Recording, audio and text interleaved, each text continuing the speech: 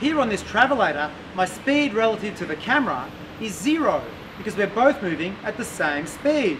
But relative to the Earth, I'm moving at about 1 meter per second. Skydiving footage often involves the camera person moving at the same velocity as the other skydivers. Everyone looks as if they're just floating in the air because their velocity relative to everyone else and to the camera is more or less 0.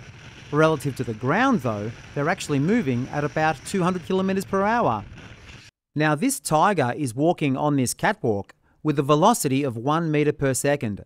If it walks at the same velocity on a platform which is moving at 2 meters per second, then its velocity relative to the ground is the sum of the velocities, 3 meters per second. If we mark the position of each tiger at a given instant, wait a few seconds and then mark their positions again, we can see that the bottom tiger travelled 3 times further during the time interval because it was travelling 3 times faster.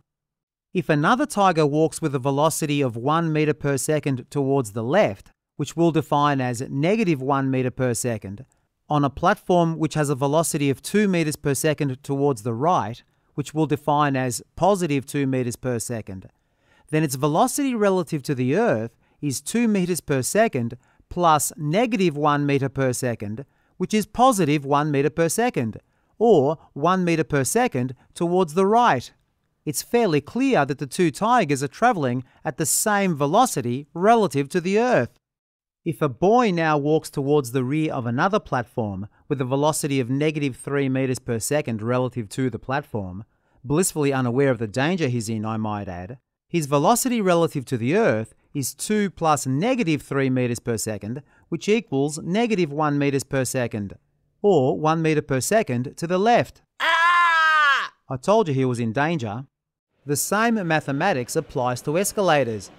I can walk up this out-of-order escalator at about 0.5 meters per second, or I can stand on the working escalator and travel with it at about 0.5 meters per second. But if I walk up the working escalator, then my speed relative to the Earth is 0.5 plus 0.5, or 1 meter per second. Similarly, I can walk down the out-of-order escalator at about 0.5 meters per second.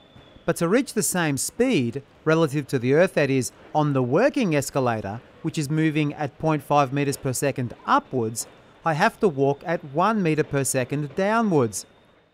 If I walk down the escalator at 0.5 meters per second while it moves upwards at 0.5 meters per second, my velocity relative to the Earth is 0.5 plus negative 0.5, which equals 0.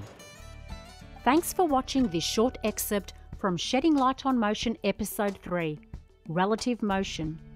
Relative Motion is the brilliant third program in the Shedding Light on Motion series of educational science videos.